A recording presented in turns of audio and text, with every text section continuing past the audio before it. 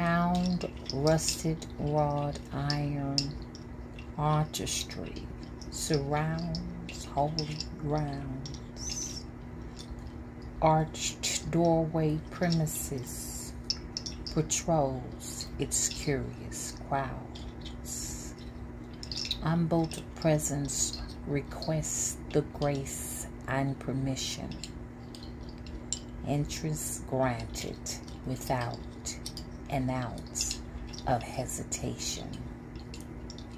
Black velvet laced fabric fitted from crown to bow. Hands filled with gifts and presents she eagerly gives out. The moon peeks through magnolias and moss to observe her unexpected stay.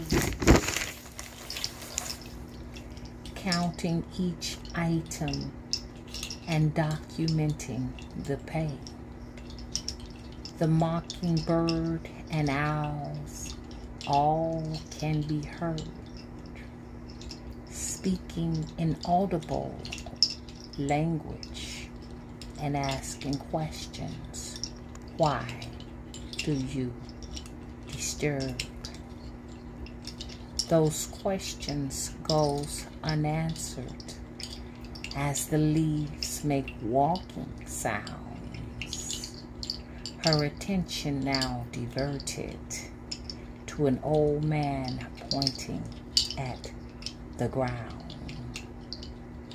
On her observation, concrete tablets were moss and mold, nestled in green blades of grass and vines that wind and cover and hug.